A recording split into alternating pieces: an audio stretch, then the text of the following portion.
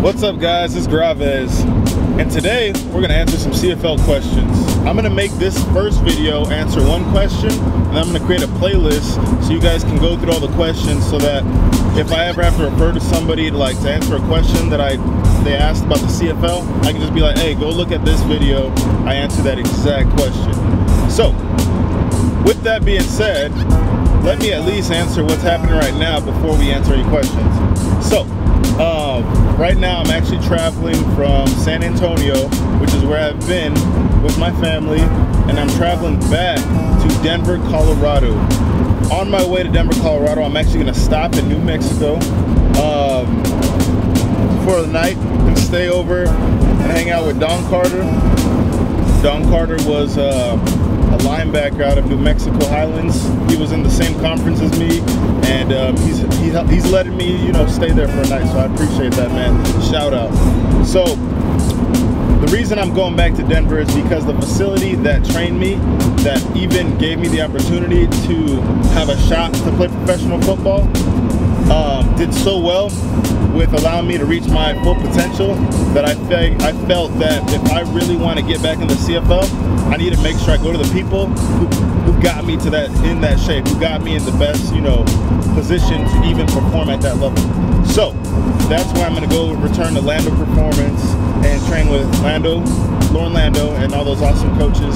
So I'm sure you guys will see future videos with Lando Performance as well. With that being said, let's answer our first question. What is the difference between the CFL and the NFL? That question could be answered with a lot of answers, but I'm just going to give you the things that stuck out to me. In the CFL, the field is wider, and the field is also longer than the NFL field, which means that you need to be able to run. And you'll notice that a lot of the guys in the CFL tend to be, generally they're all fast. You might even have some D linemen that are fast. I'm kind of like a hybrid. I play linebacker and D line. I'm an outside linebacker, which means I need to know how to run, and I need to have motor, and I need to be able to play special teams. And that's another thing in the CFL, because there's actually only 3 downs in the CFL versus 4 downs in the NFL. What that means is, in the CFL, we're looking for a lot of big plays. It's more of a passing game situation, which is good for somebody like me, because that means that's more pass rushing, right? So the difficulty for running backs is that, or I wouldn't say difficulty, the ability that required from running backs in the CFL is that you need to be able to catch the ball, and you need to be fast, you need to be able to run routes. The receivers all get to jump off the ball, now that I've thought about the offense. So if you're a corner, you need to be able to cover a guy that's in motion, coming right at you. Next thing, D-line has to be 1 yard off the ball. CFL likes to privilege, okay, I'm not going to say privilege, but the CFL likes to see big-time offenses make big-time plays. And they put the offense in the position to do that, even though they took away 1 down from them. So D-line, you have to be 1 yard off the ball. What that means is that you need to be quick, you need to have a jump off the ball, and every step counts. If you have a false step in your D lineman, that will cost you, and it could possibly cost you a sack, just because that 1 yard off the ball gives that old lineman that much more time to gain ground on you. So that jump off the ball is definitely key for somebody like me. CFL, the goalpost is on the goal line, and because of the 3 downs, I think I said that you need to be able to play more special teams. So everybody almost plays special teams.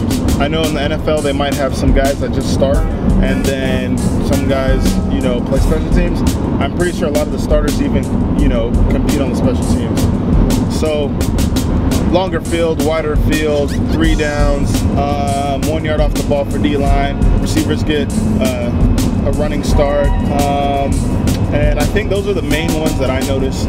So overall, if you guys want to play in the CFL compared to the NFL, you need to take account that if you're playing defense, if you're not D-line, you're going to need to be able to play defense, and you're going to, if you're a linebacker, you're going to need to be able to cover receivers and running backs. You just need to know how to cover, because the game is going to be a pass game. Obviously, D-line, you need to know how to pass rush. You can be smaller. That's a big point. I'm an undersized guy for the NFL, playing defensive end, obviously, 6'1", 235. But when you put me, as an NFL, maybe inside linebacker, I don't have a bad size.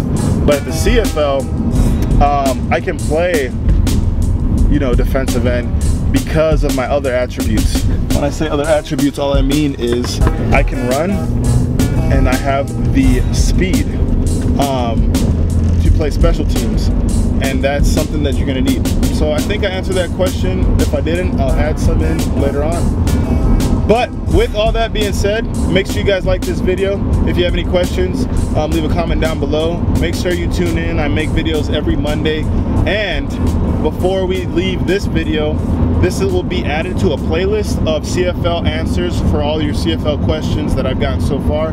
So if you had any other questions, make sure you look at the other videos before you ask, because I may have answered it. If it's in regards to CFL, I'll probably make some more videos when I get to Don's house, and then when I get to Denver. So yeah, this is just a road trip, and I might cut this up into little pieces. So yeah, hope you guys have a blessed day. Peace. Last but not least, make sure you enjoy the grind.